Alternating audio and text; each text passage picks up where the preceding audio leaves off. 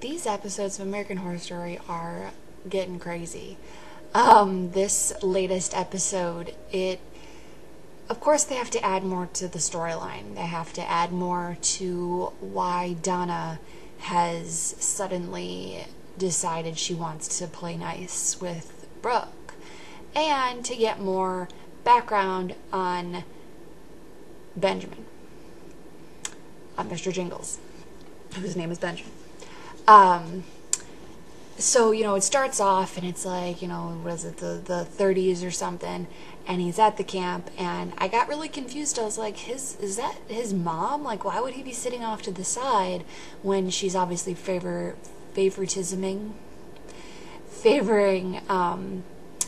Bobby? And I was like, oh, right, because he first child's obviously the disappointment. That doesn't make any sense. So you kind of see his upbringing in a sense. And then now all of a sudden he's at the camp, he gets there, and all the dead people that he killed or have been killed by Margaret or whoever want to kill him, and he's like, no, and then they basically told each other, no, Montana wants us to wait for the show, for the concert, and then he lives, and then he tells the tale, oh, you see somebody in the woods? Oh, she's wearing a nightgown. Yeah, she's my mom. Everyone's like, wait, what? What? What are you talking about? And so you kind of get all the pieces together. I like that we're seeing a couple more actors from the earlier seasons. I have no idea what their names are, but Benjamin's mom, for example, and the serial killer on the side of the street, or the failed serial killer, the one who took Brooke and Donna. And of course he gets his thumbs cut off, and Brooke's just like, yeah, okay. What? Dude, I'm surprised Donna wants to keep going with her. She is crazy. She's starting, I get it. She got a new start. And now she wants to, go to Redwood and kill Margaret, which is all fine and dandy. But then, what's going to happen after that? She's going to jail? She's going to take her new life after that? I don't know. I did have to kind of laugh, though, because I think it was in one of the early seasons, or in maybe some other movie that I've seen. I don't actually know, and I wouldn't be surprised if they snagged it from another series or season.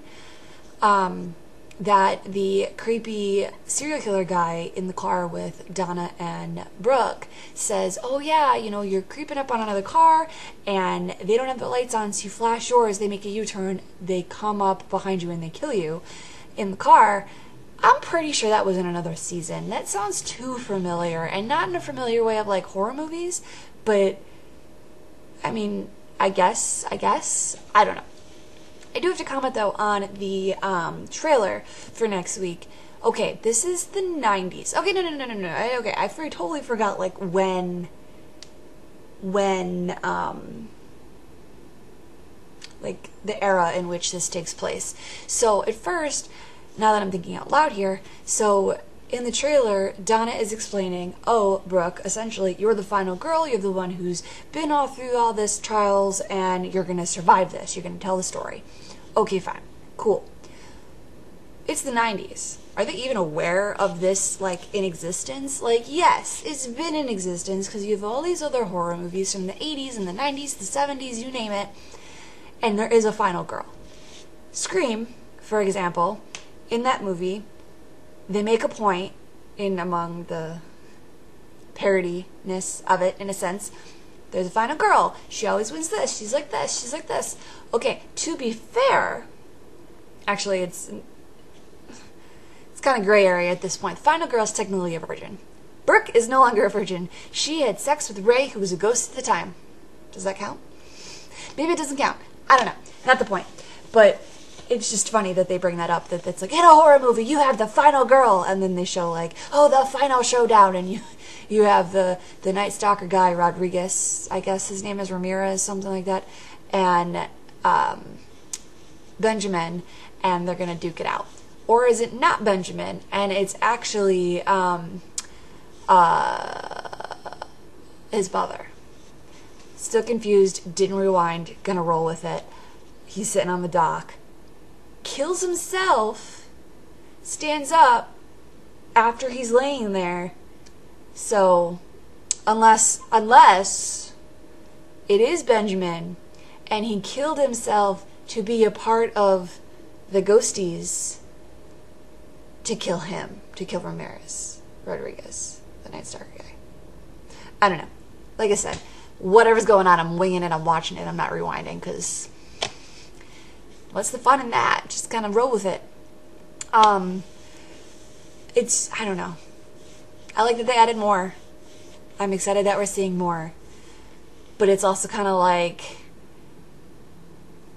I don't know. My new theory. Okay, we're on like, what, episode 6 or 7 now? The concert is when the show is going to end. Or not. You know, that'll be like next episode, because I'm totally wrong with my theories at this point. So yeah. I don't know. In it for the ride, as usual.